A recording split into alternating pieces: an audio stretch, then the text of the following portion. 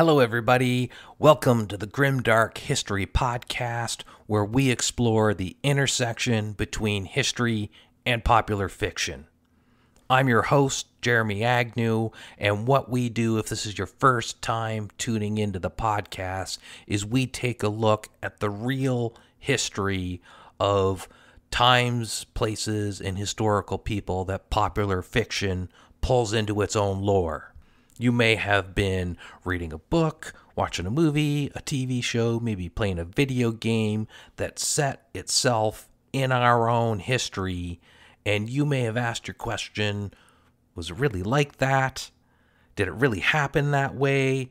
How much of this is real versus the people who are writing the show, doing the book, the author, whatever that is? How much artistic license are they taking to tell me a good story?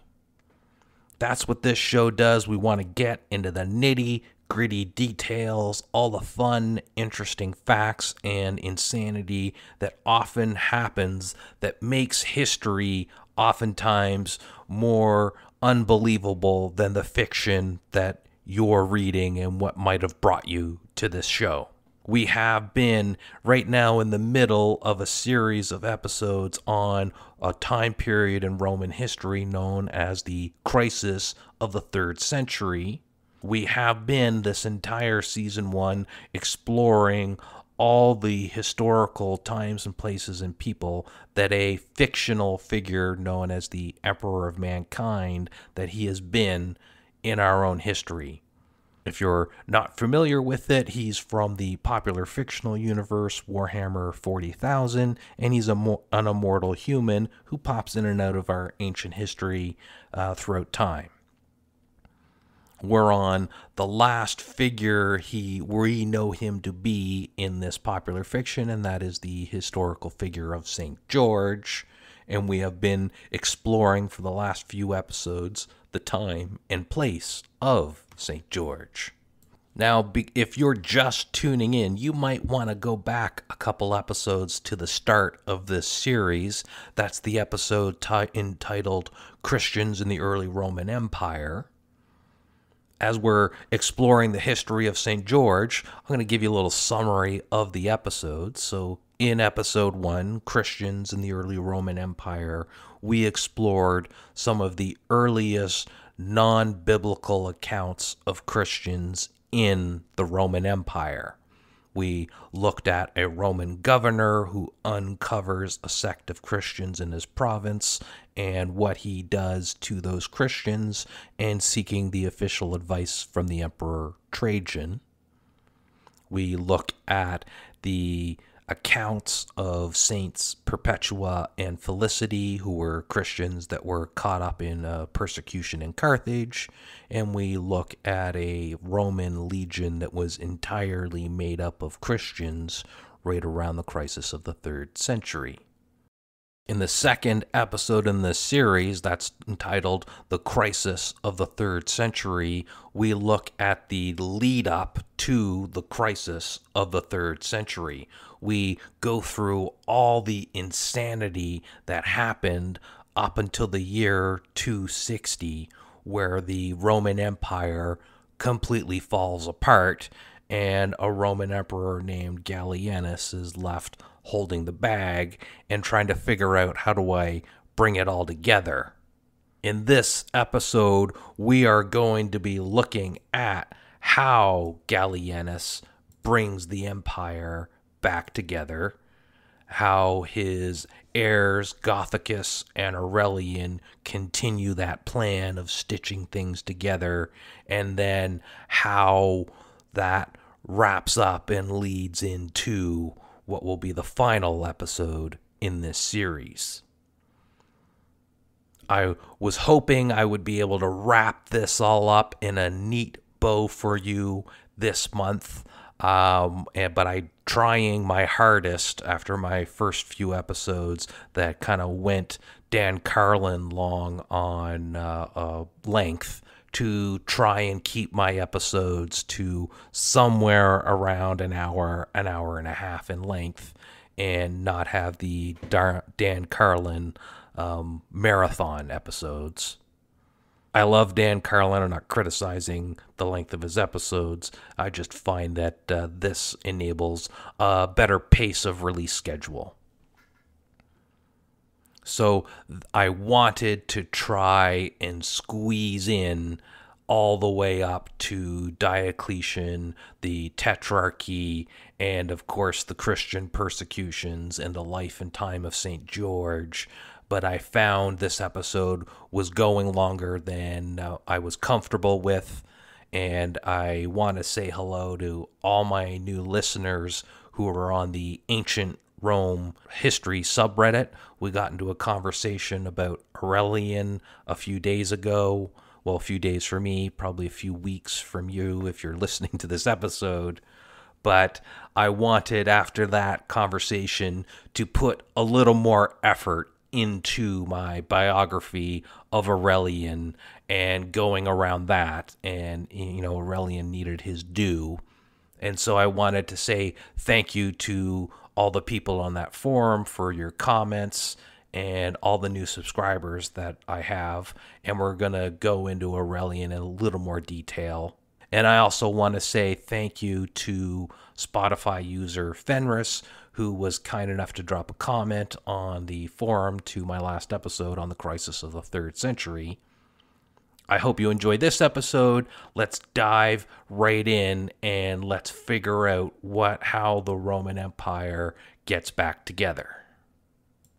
When we last left off in 260, the senior Emperor Valerian had been captured in a failed assault on the Persian Sasanian Empire. Valerian's son, Gallienus, is the co-emperor of the West. Valerian was the emperor of the East. So we're in a period of dual emperors, with Valerian being the acknowledged senior emperor. After Valerian's capture, Gallienus is dealing with some severe consequences. As we were talking about in the previous episode, there had been successive decades of wars happening on all fronts, and emperors being forced to order legions from one end of the province or empire that's currently under attack to abandon their homes, their families, the defense of their homelands, and march thousands of kilometers across the empire to fight at the opposite end of the empire a group of people that have nothing to do with them, their families back home. This caused severe morale issues. People were seeing that the emperor's successive empires were incapable of defending the provinces they were in.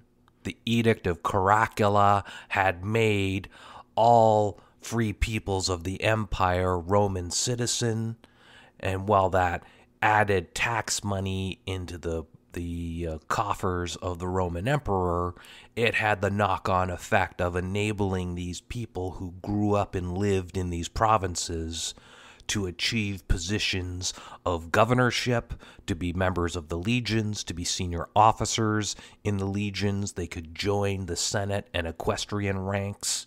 Several of these people became Roman emperors, but also many of these people are the Roman governors and heads of the legions sitting in these outer provinces of the Roman Empire.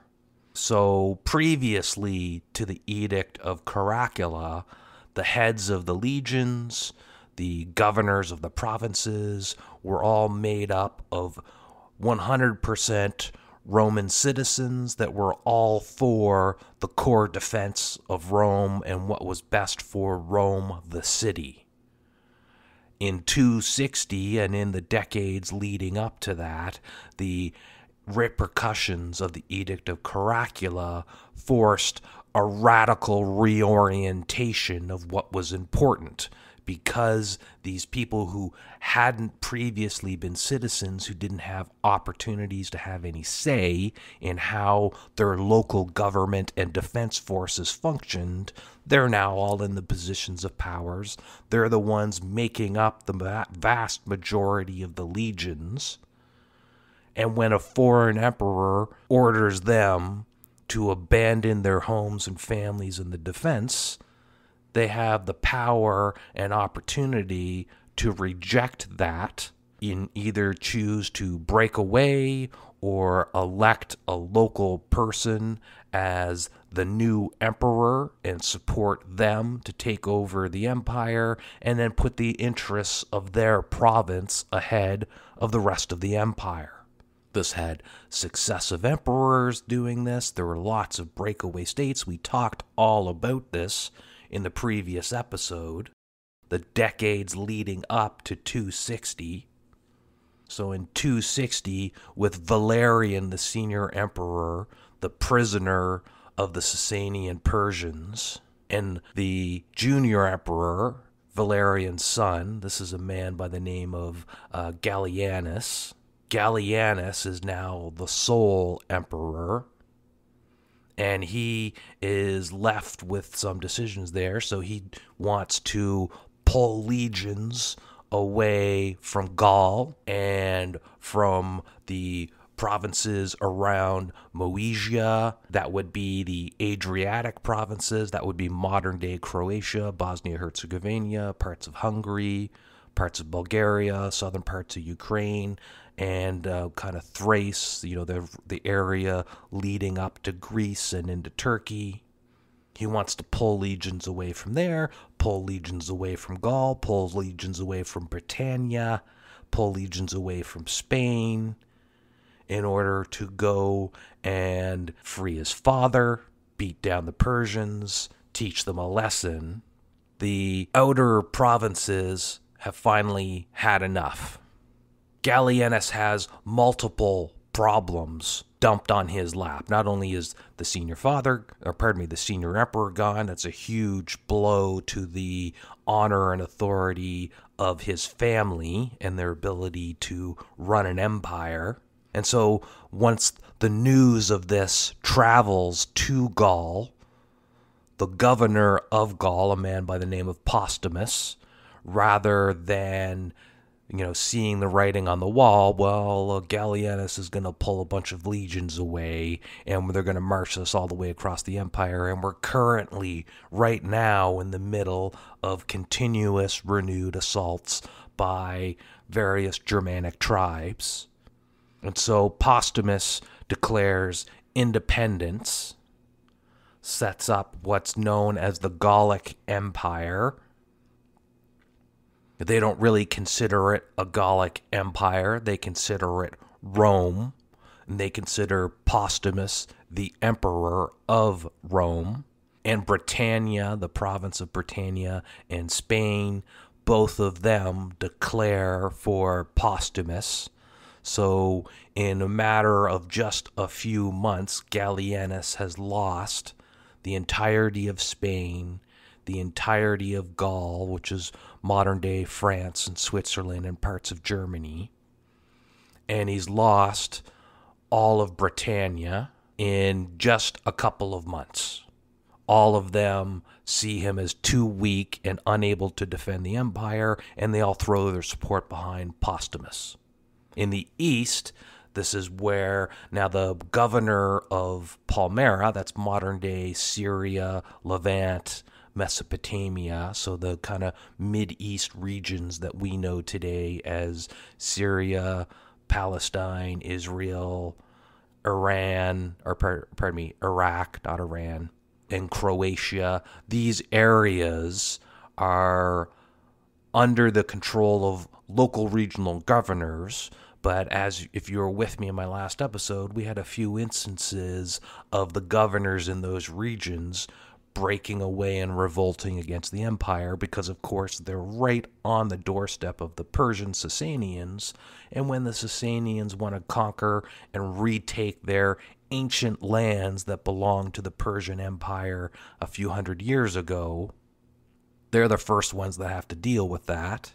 And of course, if the entirety of Gaul, Britannia, and Spain is broken away, well, Gallienus might want to take legions from their area that are needed to defend against the very real war of the Sasanians currently happening, and pull those legions away and go retake Gaul or Britannia or Spain. And so Palmyra declares independence. And a big problem for Gallienus, it's twofold with Palmyra losing the Mideast provinces. One, Palmyra is a major cash cow. It's at the borders of the Silk Road trade route. It's one of the most popular land trade routes of the Silk Road to get into the Western Roman provinces. So it's a giant cash cow of revenue that's lost when they break away, but also a healthy chunk of the entire Roman Empire treasury was with Valerian and his army when they're captured. And the breakaway general in the east, that's a guy by the name of Macrianus, he's the one who takes that treasury with him as he seizes control of Palmyra and the Mideast provinces. So Gallienus has lost the wealth of the Mideast, the valuable trade routes that are coming there. He's lost a healthy chunk of the Roman treasury in that same break-off, and he's lost his father also in that same event. He's also lost all of Spain, all of Gaul, and all of Britannia. So the empire is less than half the size of what it was just a few months earlier. So Gallienus is faced with probably the worst hand of cards you could be dealt in poker. And so he is forced to make some radical and hard-nosed decisions. They may or may not have been intended to be short or long-term decisions. But regardless, Gallienus has to guarantee the loyalty of the few legions that are left with him. And the legions that he has with him are remnants of what a full legion is. He's been fighting for almost 10 years with this group of legions. So they're not full legions. They haven't been reinforced in a while, but they are battle-hardened and battle-tested legions that are with him, and he needs to guarantee their loyalty. And so Gallienus has to implement a number of reforms. And I'm going to quote Patricia Southern, who I've been drawing from throughout this series on the crisis of the 3rd century. Quoting Patricia Southern, "From the reign of Gallienus, the Roman world entered upon a period of change, and though the changes may not have been intended to be permanent, by degrees they became entrenched and in some cases irrevocable. Forced to make the best use of what was immediately to hand, and with no time for vacillations or trial runs, Gallienus adapted old and established methods and produced something new, sometimes sacrificing hallowed traditions as if they were not suited to his current circumstances." End quote. Everything about what was left of the empire was subordinated to the needs of the army in order to guarantee their loyalty. He's got the grain supplies from Egypt and North Africa. He has some trading from the Black Sea's ports. So he's got some revenue coming in. He has the core of the Italian peninsula. But the cash cow provinces, that's Palmyra, that's out of his control. And of course, he's lost the treasury. And I'm not sure if you know this, but one things that Romans did up until this very point is they basically outsourced taxation. senators or equestrians could bid to the Roman Empire that they would bring in, X amount of annual taxes from this province.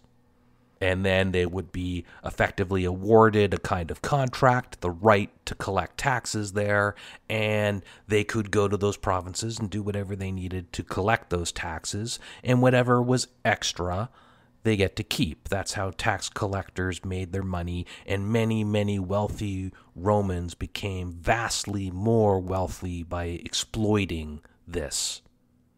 Gallienus, one of his reforms, takes that away from the Senate.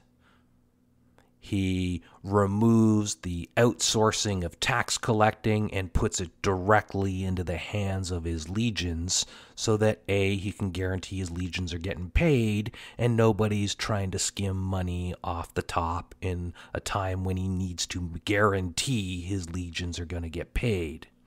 So this enables the legions that are collecting money to become incredibly wealthy. Now, of course, the senators aren't going to like this, but Gallienus doesn't care. In fact, Gallienus doubles down against the Senate because also, up until this very moment, senators had been guaranteed command positions within the legions.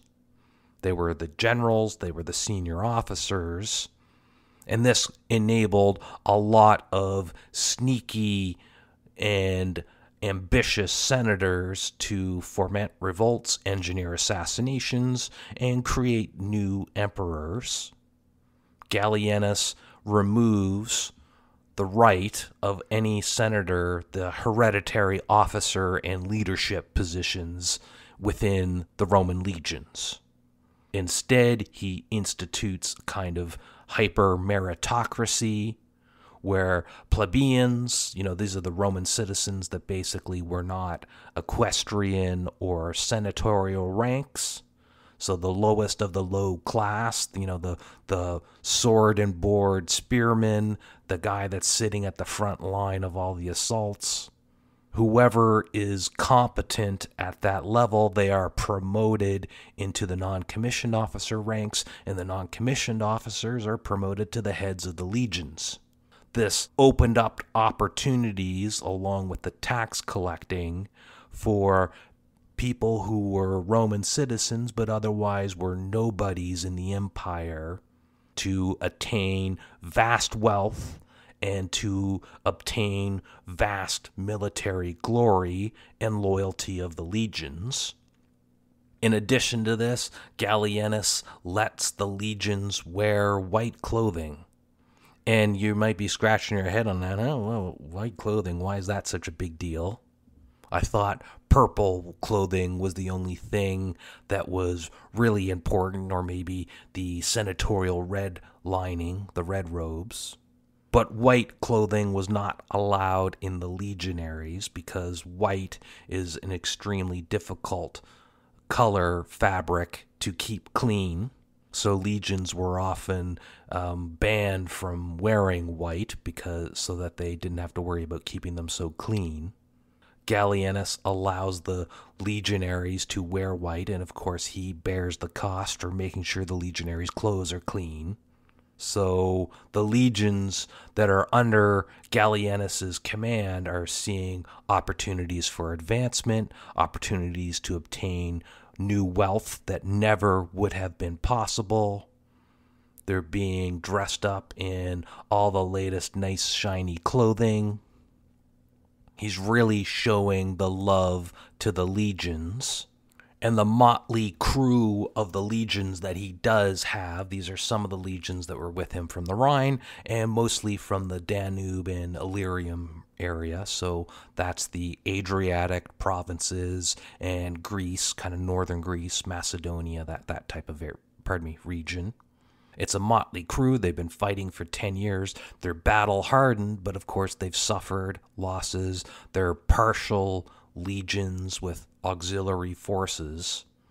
Gallienus takes all the little cavalry units that were part of all the individual legions and part of the auxiliary forces, and instead removes them from the legion and piles them all together and creates a vast 1,000-strong mobile infantry, or pardon me, mobile cavalry army. Previously, the cavalry had been small components of individual legionary forces. Gallienus pulls them out and creates a cavalry-specific army to enable rapid response to the regions that he has left to defend. And then he reforms the existing partial legions into brand new legions, and on top of that, he needs to grow the legions and reinforce them. So he ends the policy of Christian persecution that his father, Valerian, and the previous emperor, I think it was Decius, instituted and continued throughout their reigns. I think that this is probably more a practical thing than him being a bleeding heart for Christians. He needs bodies to pay taxes. He needs bodies to become part of the legions. So he removes this persecution of Christians. So long as you swear loyalty to the emperor, you're good to practice your faith out in the open. And you can become part of the legions. You have opportunities for advancement, opportunities to be the tax collector, to become a head of the legion, an officer. You can obtain equestrian rank. So there's real opportunity for Christians who have been persecuted for about 2 decades to suddenly step forward and get some advancement and betterment of their lifestyles. So we have an idea of some of the major reforms and innovations to the Roman army and how the Roman Empire functioned, the rights of senators, equestrians, the no-name people that are suddenly having opportunities to collect vast amounts of wealth and get advancement to equestrian senatorial ranks. We've got an idea of what's happening inside Rome proper. Gallienus, with his hardcore Roman legions that he's reforming into brand new apex predators. He's stuck between a rock and a hard place, though, because there is, of course, Postumus in Gaul, who has a massive chunk of the Roman Empire under his sway, all of Spain, all of Gaul, all of Britannia, and there's piles and piles of legions there. So there is a real threat from Gallienus' perspective that Postumus will take those legions and try to invade Rome and seize the entirety of the empire. Also, just on the other side of the Alps, this would be, in and around modern-day Switzerland and those areas, the Alemanni and a few other Germanic tribes are doing very successful raids, and they're literally right on the doorstep to get into Italy. And then there is the problems with the Eastern Empire, but at least for the moment, he's not worried about them coming to invade Rome because the Palmyran breakaway Roman emperor is stuck dealing with the Sasanian Persians. So his real threat is from the areas of Gaul, so Switzerland, France, those regions, and he sets up in Milan, which at the time is a heavily fortified plain city that's great for cavalry armies, and it's right at the strategic location of the exit to the Alps, so it's a good place to bottleneck armies trying to come out, and he can use his vast cavalry in the plains in and around Milan. So it's a extraordinarily strategic spot, and he's kind of forced to be stuck there. But while we're having an understanding of Gallienus, let's take a look at what is happening in Gaul and the breakaway Roman emperor there, Postumus. Of course, he's dealing with the continued invasions of Germanic tribes, so that would be Franks, Goths, Alemanni, Marcomanni, all the Germanic tribes. Not all of them, but you know what I'm saying, what I'm trying to get at. This has been going on for 30 years, continuous, near continuous invasions or border raids back and forth. Between the decades of 230 and 260, some 86 separate Roman forts along the Rhine borders were either attacked or destroyed, according to archaeological finds and the written records. By 260, almost the entirety of the Roman forts along the Rhines have been destroyed, obliterating whatever it was the Romans considered a frontier between themselves and the Germanic tribes. Instead of a walled frontier manned by Roman forts and soldiers, the idea of fortified cities and walls surrounding those cities began to form as a critical defense requirement for Postumus. And the breakaway Emperor Postumus, as I said at the start, considers himself Rome. He considers himself the Emperor of Rome. And the citizens within Gaul, Britannia, and Spain are all Romans. And so Postumus sets up a senate there. There are elected consuls there. The Postumus annually goes to the Senate and is reinvested with the powers of emperor by the Senate. So he's created a breakaway government in Gaul. And his focus is entirely on the defense of the Rhine and the disappearing frontiers. So as much as Gallienus is worried about Postumus invading Rome, Postumus is spending the entirety of his reign fighting off the Germanic tribes. In the east, I talked briefly about Macrianus, who seized the treasury that was with them and took control of Palmyra.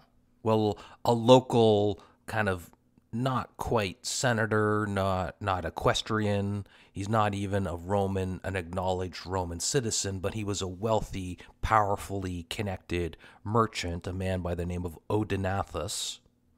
He is able to raise armies and attack and destroy Macrianus, seizing the treasury that he had taken with him. And Palmyra and Odenathus operates as a kind of vassal, but not vassal, independent, but not independent of Gallienus. He's not declaring himself emperor, but he's issuing coins with himself as the head and acknowledging that there is a Roman emperor, but he is running Palmyra on behalf of the emperor. And of course, Gallienus can't really do anything about that. He has to accept that Odenathus is being loyal to Rome, but he doesn't really have any say. If he puts a request in for him to send legions, Odenathus is going to politely decline. Gallienus can't really take legions away to go and attack Palmyra and settle the issue, because if he does that, he's worried about the Germanic tribes in Switzerland coming down, or potentially Postumus coming down, and of course, taking the Italian peninsula and the city of Rome. Odenathus, as much as he loved his new power, was definitely loyal to Rome in some form. He sends armies into Turkey to put down pirate attacks while also repelling the Sasanians. He very easily could have left the province of Turkey and, the various Roman provinces there to their own due. but instead he pulls legions away from the Sasanians to go and deal with the Goths and the increasing pirate attacks on the port and trade cities. Odenathus does die, though, through, I think, natural causes, and his wife takes over as regent for her 2 young sons. And it's at this point when Odenathus's wife takes over as regent, her name is Zenobia, that there is a definite 100% break from Rome. As much as Odenathus was kind of a vassal of Gallienus, but not, Zenobia is definitely not a vassal of Gallienus. And when Gallienus sent a new governor, a man by the name of Heraclianus, to take charge of the east after Odenathus dies, Zenobia is able to either kill Heraclianus or send him packing, so she clearly has the backing of the local armies there. Gallienus, of course, can't do a thing about it without giving an opening to Postumus or the Germanic raiders to get into the Italian peninsula, and so Gallienus is forced to accept, at least for the short term, that the valuable Mideastern provinces are going to remain under the control of Zenobia, who is definitely one of the few badass women that you hear about in the ancient history books. So with this in mind, we've got Postumus of the Gallic Empire, we have Zenobia of the Palmyran breakaway state, and we have Gallienus of the core of the Roman Empire. So we have 3 main forces, and of course, outside these main forces is still the Sasanian Persians, still all the various Germanic tribes, and still the internal politicking that happens during the reign of any average Roman. By 262, 263, somewhere around that time, Gallienus is in as high spirits as you could be for being an emperor whose father is lost to the Persians and who's lost basically 2/3 of the Roman Empire. He's in rarefied air because he's one of the very few Roman emperors during this period who survives 10 years on the job. If you were with me in the last episode, I talked about what the average life expectancy of a Roman emperor was during this time, and it's less than 3 years. Gallienus is able to celebrate a 10-year anniversary of being the emperor. That's been a first for decades. Peace wasn't to last, though. From 265 to 267, Gallienus was basically locked in perpetual wars, either a failed attempt to retake Gaul from Postumus, and then locked into a war alongside Moesia in Greece against the Goths and Heruli, who are successfully invading Greece and sacking major Greece cities. Gallienus has to return to Milan to put down a revolt by one of his generals, and during this revolt, he seems to have been assassinated by an insider in his own officer corps.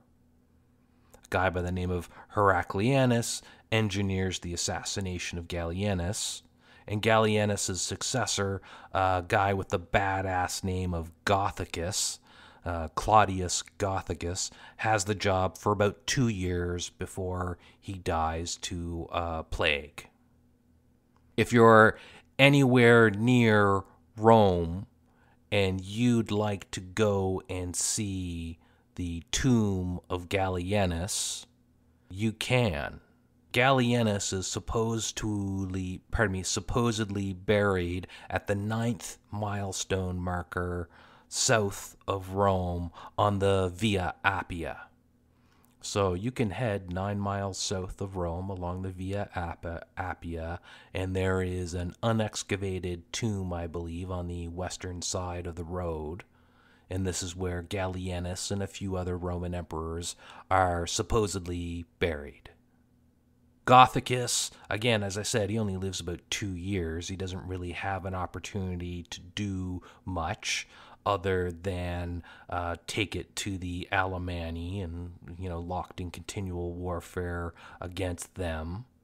The Gallic Empire, though, is beginning to crumble, and under the internal and external stresses of the Gallic Empire, Spain breaks away and returns to the fold of Rome, pledging for Gothicus. The Goths, by now, though, they've been doing this for a few decades, this seaborne piratical raiding.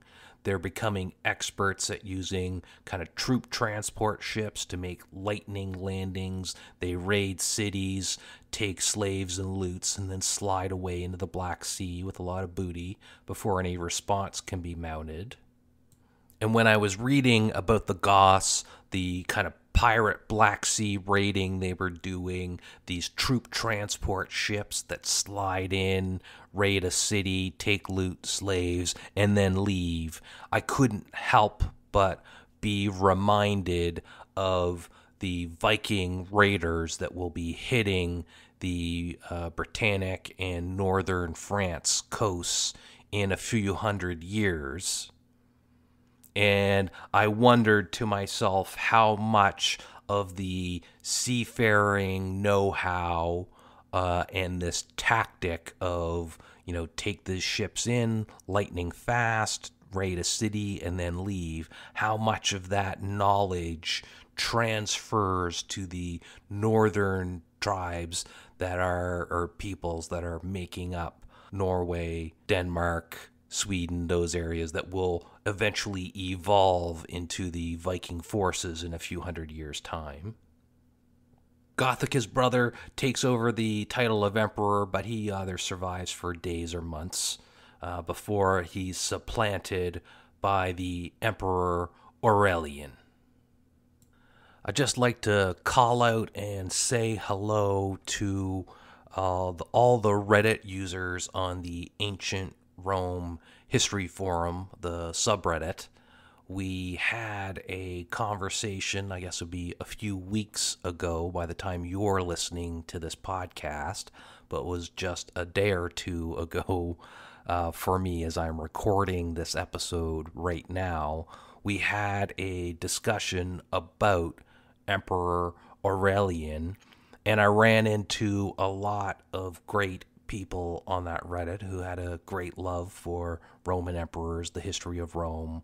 But Reddit user Seen in the Skylight not only is a fan of the show, and I was happy to meet one of my fans, even if it was just over a brief Reddit chat. Not only is he a fan of the show, but he's also a big fan of Emperor Aurelian.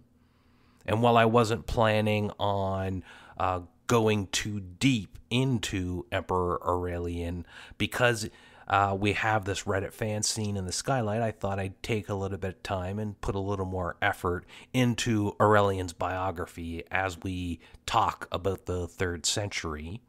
So this episode's going to go probably a little longer because we're going to give Aurelian a good healthy amount of due here before we move on to other emperors. To start off with, no one really knows where Emperor Aurelian was born. Lucius Domitius Aurelianus is his Roman name. We call him Emperor Aurelian.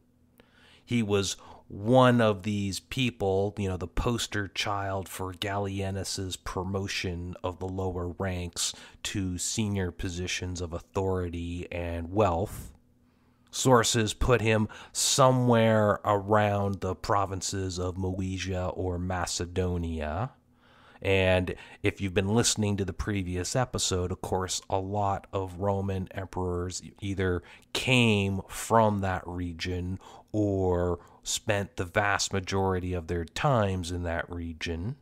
And many Roman emperors, future Roman emperors, will be from this region, the Adriatic, kind of northern Greece areas. Aurelian had a nickname given to him by the troops, and forgive me for my horrible Latin pronunciations, but his nickname was Manu ad Ferrum, otherwise known as sword in hand or hand on hilt, indicating from Patricia Southern that he was a man of constant readiness and action, or maybe perhaps a reflection of his uncompromising attitudes towards incompetence or dereliction of duty, and that it could also indicate that his nickname was basically Iron Fist. The Roman authors of the Historia Augusta, I believe they describe him as cruel and bloodthirsty. So Aurelian has a love-hate relationship with the Roman populace. The Roman people, especially the Roman legions, tend to love him, but the Roman senators, not so much. Aurelian was a thorough and ruthless military commander against a tribe called the Juthingi, I believe it's pronounced. He manages to ambush them in a pass, and he allows, and these are people who've just left raiding Roman settlements. He allows the Juthingi to go along with all the slaves and booty that they've taken from Roman citizens, provided they contribute some 40,000 horsemen and 80,000 infantry to Aurelian's army, which he promptly then turns on the Vandals and devastates the Vandal lands in kind of true Roman total war fashion. He burns the foods, he takes anything of movable wealth, destroys settlements. He basically scours the entire countryside. It's scorched earth type policy to starve the Vandals into submission. Aurelian's reign was not all, lovey-dovey roses, though, with the citizens of Rome, as I mentioned. The reforms of Gallienus were still strongly in effect, and Aurelian is very happy to keep this policy going. This causes several of the senators to attempt to seize the treasury in Rome and the Roman mint so that they can try and basically kind of starve Aurelian's soldiers and convince them to revolt against him. I'm going to hold the purse strings, you won't get paid. Aurelian puts down the revolt. He executes everyone involved. 3 other senators are also involved in another attempt to foment a revolt, and they're also sniffed out and put down. His reign was defined by absolute loyalty to the emperor, and suspicion of treason was good enough to get you killed, and we'll talk about that in a little bit. By 271, Aurelian has a firm and bloody established tone to his reign, at least amongst the Senate. But he was not without political wits, though. He was a true populace. He loved the carrot as much as he loved the stick, and he was happy to use both as a tool. He savvily handed out 500 denarii donatives to the entire populace of Rome to help buy the loyalty of the struggling people with a one-time bribe. And he was also happy to burn the records of debt of the populace that the moneylenders had, and these moneylenders would be the senators.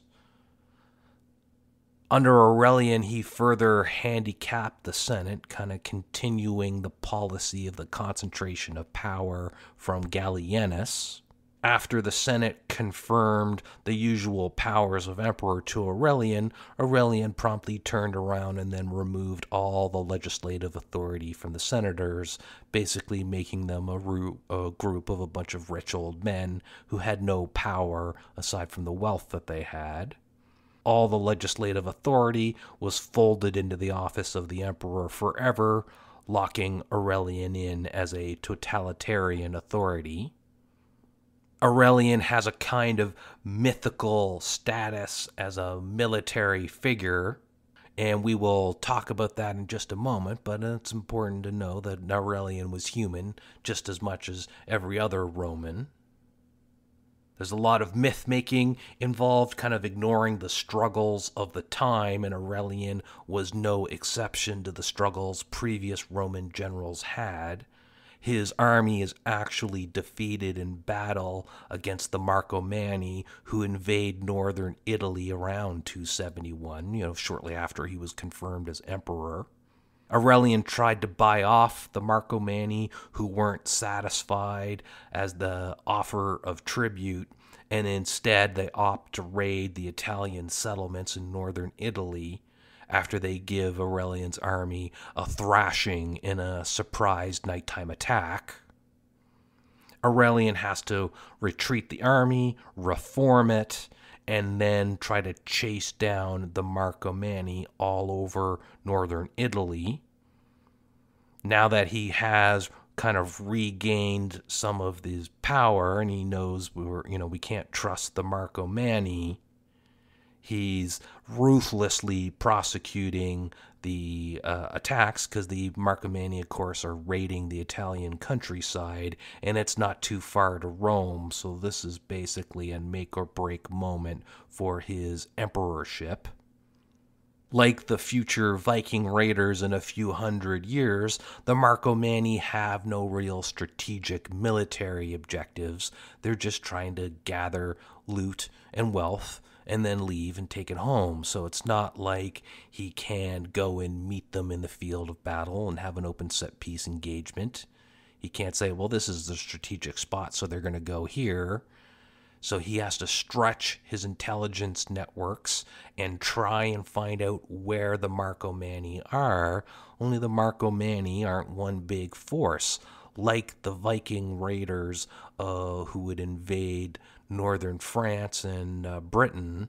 They may have started as one force to do the initial landing, but then they break off into a bunch of smaller groups. I'm going this way, you're going this way. This over here seems to be a place that's got a lot of loot, and this guy's like, yeah, I got all the loot I need, I'm going to go home.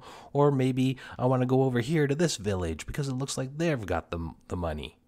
So Aurelian's kind of dealing with an army that's split into many parts, and he's got, just his cavalry force and his giant army, and now he has to make decisions. Either he's got to split his army, and he may have intelligence saying the Marcomanni are, in one location, and then there's a Marcomanni force in another location, but he doesn't have exact numbers. So he's got to guess which one is the bigger strategic threat and then move his army to go and engage them.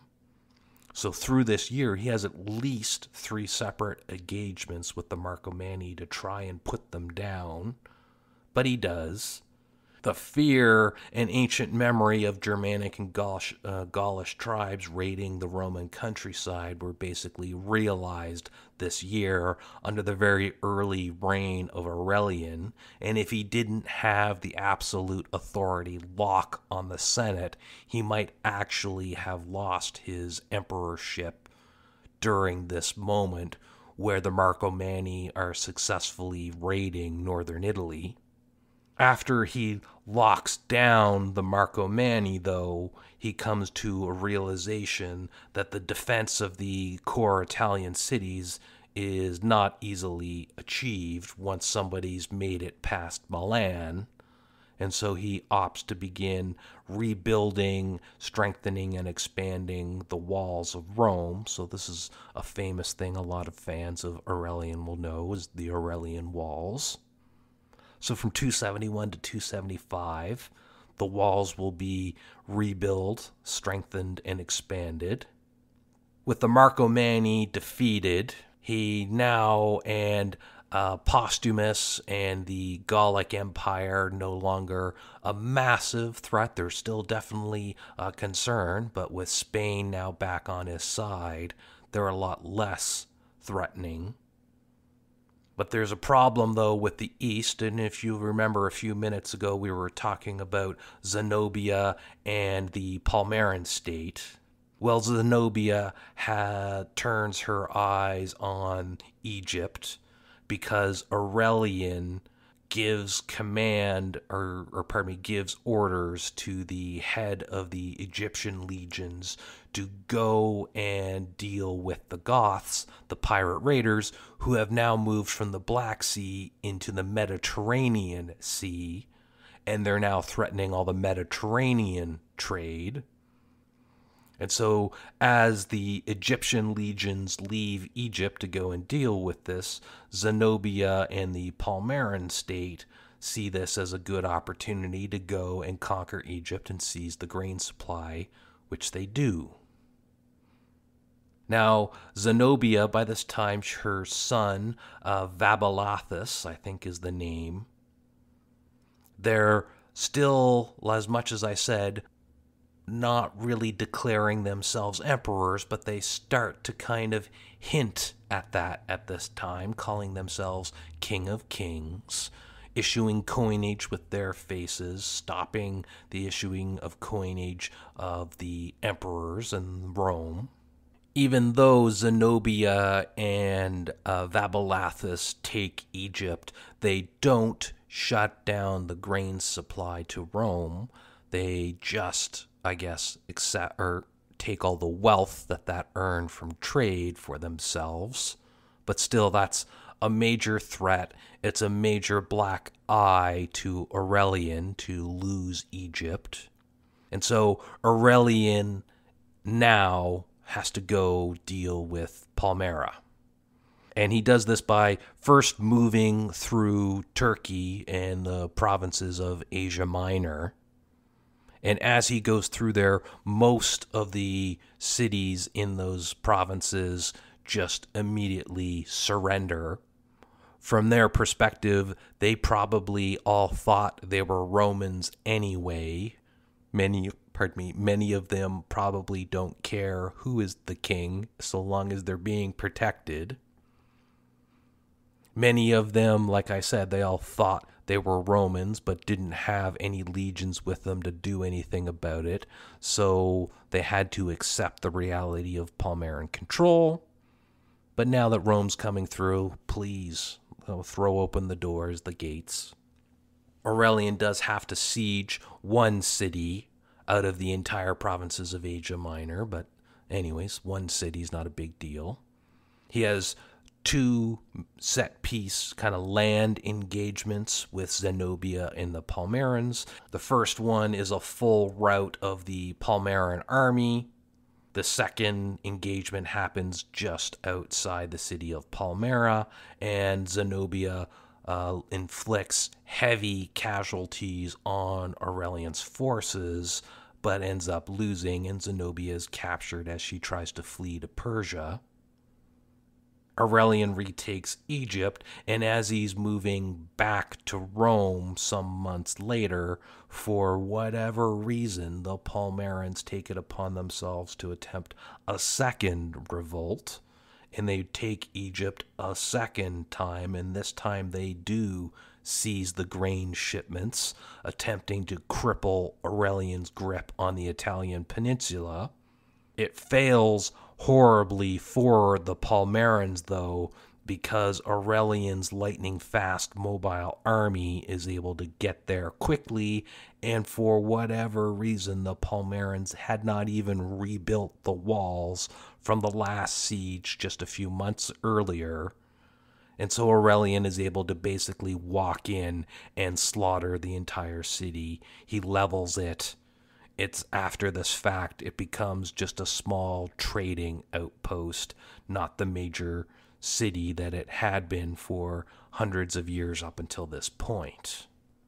With the richest portion of the Roman Empire now firmly back into the fold, Aurelian has one target left, and that is the breakaway Gaulish Empire under Postumus.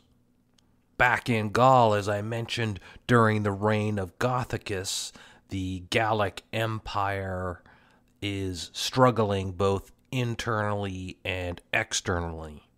The struggles caused Spain to break away during the reign of Gothicus and pledge back to Rome.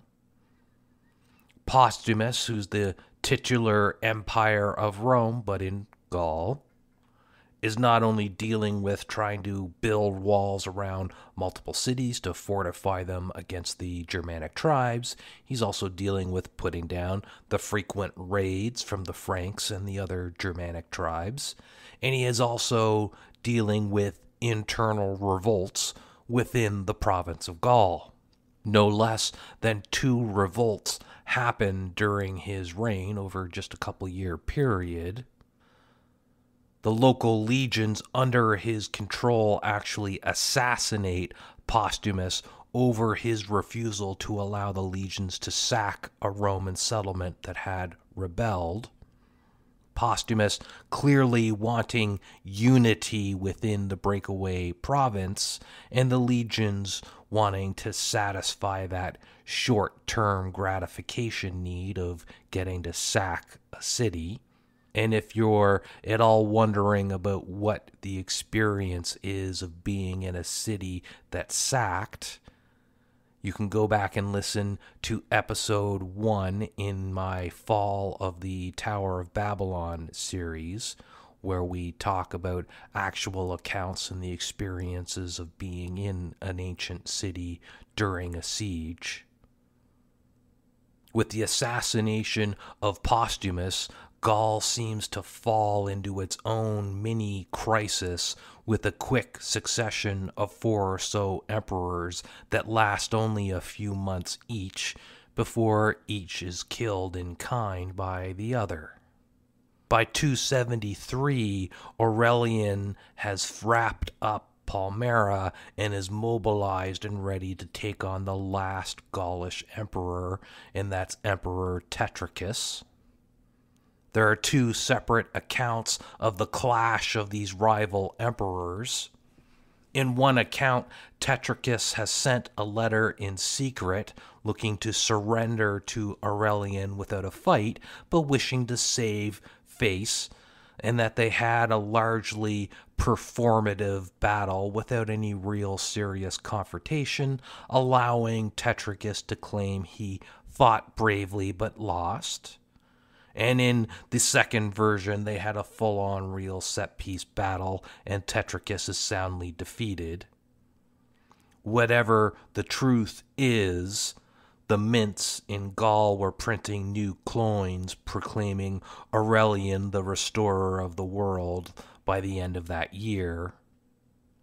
Britain quickly followed suit and returned to the fold voluntarily without Aurelian having to set foot on Britannia. Aurelian returns to Rome and holds a triumph, displaying both Tetricus and Zenobia as trophies. Zenobia survives the ordeal, albeit as a permanent guest of the Roman Empire, and Tetricus is allowed to keep his fortune and titles and honor intact, but he's given a much less powerful post, so he can't be a threat. Shortly after this, though, it's not all champagne and roses for Aurelian. He finds he's unable to effectively defend the Roman province of Dacia, so that would be modern-day parts of Ukraine and Romania. And he orders the complete evacuation of the province. Many Roman historians laid the blame for this on Gallienus, but the timing actually likely places the decision and primary evacuation activities under the reign of Aurelian. This, and perhaps the early loss to the Marcomanni who ravaged northern Italy for a year, appear to be the only 2 black marks on an otherwise sterling career as emperor. A man who's known and proclaimed by the Romans as the restorer of the world, albeit with somewhat less territory than there had been just a couple decades earlier. Aurelian is an absolute totalitarian monarch at the height of his glory and fame, and had his divinity backdated to his birth, so that he was effectively born a god and walking around as a living god. By now, he's taken to wearing gold cloth and a crown and demanding that subjects bow in obedience to him. You can see some of the Eastern influences there, and this would be a precedent set that Diocletian would take up not only a decade later. The economic reforms of Gallienus, continued by Gothicus and continued by Aurelian, have left the economy ravaged. Inflation is out of control and the monetary system is foundering. In an attempt to resolve the issue, Aurelian has newfound wealth coming in from the reconstituted empire, albeit not so much in terms of precious metals. New taxes were implemented, particularly targeting the wealthy, who no doubt resented that. Food supplies were also a problem. The grain supply from Africa was iffy. There's harvest problems, and Aurelian reforms the ancient grain dole that had been in place for hundreds of years, and instead creates a donation of bread that's kind of a fixed size that all the bakers in the Italian provinces do for free. Aurelian also reforms the religion. The empire is vast, there are gods all over the world, but those who know Aurelian well will know that Aurelian introduced the famous sun god Sol as the supreme being in the Roman Empire pantheon. It seemed to be a way to offend the least amount of people while also including the vast majority of the population as a worship of a single unifying force, of which he was a divine entity of. In 275, not even 5 years into his reign, Aurelian sets out to invade Persia, now under the Persian king Bahram, and in at least one version of this story. In another version of this story, Aurelian is already at war with the Goths in Dacia over renewed border raiding. Regardless of whether or not Valerian's army was on its way to Syria to invade Persia, or whether he was already there fighting the Goths again in Dacia, a plot is hatched to have Aurelian assassinated, and the details of this are untrustworthy, so take it with a grain of salt. But supposedly a court official worried about severe punishment by Aurelian for an epic screw-up instead forged a fictitious hit list of officers in Aurelian's army that Aurelian was supposedly planning to have killed. The court functionary then shows the forged document to the supposed targets, who, fearing Aurelian's wrathful nature, took no chances and instead proactively assassinated him. You have to wonder whether or not there was real problems with the people on this hit list that they would so easily, without question, just, oh, that's my name on the list, let's go kill Aurelian. Was it really so rosy, the relationship between himself and his generals? Did these senior officers really have a problem with Aurelian? Were they perhaps actually fomenting revolt, and this guy just happened to make some educated guesses based on, hearsay and rumors and whatnot? Whatever the reasons were, Aurelian is assassinated in the fall of 275, less than 5 years into his reign. But 5 years as emperor, he reconstituted the Roman Empire, instituted reforms to the religion that would have lasting impacts into the future. He's reformed the economy, reformed the ancient grain dole. He's implemented reforms to the religion, instituting a policy of worship of a single unifying figure, the sun god Sol.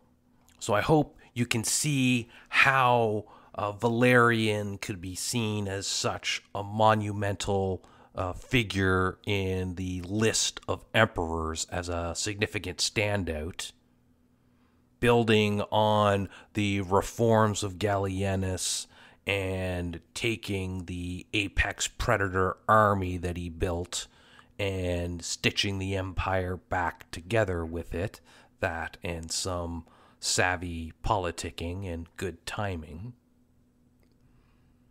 We spent a lot of time on Aurelian, and that's great. I wanted to give thanks to my friends on the Ancient Rome subreddit forum and their love of Aurelian, and thought I would make sure we give Aurelian his due here. With that in mind, we're going to end the episode here. I was hoping, as I said in the start, to be able to get Diocletian, the Tetrarchy, the Christian persecutions, and of course the life and time of St. George all into this episode.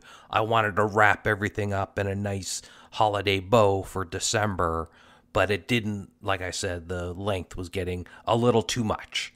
So what I am going to do, though, is take the rest of the episode, the parts on Diocletian, Christian persecution, St. George, and I will be releasing an extra bonus episode later in December. Normally this is a monthly show, but I've already got the content recorded. It just didn't squeeze into one episode. So if you're got time over the holidays and you want to hear a merry story of Christian persecutions, look for the final episode in season 1 of the Grimdark History to be coming probably somewhere around the middle of the month. All right. Thank you very much. Thanks for listening. Thank you to all my new subscribers and fans and those people who were engaging with me on the Ancient Rome subreddit. You guys are great. You've got a real love of history, and I appreciate you all. Everybody have a happy holidays and Merry Christmas. See you in the new year.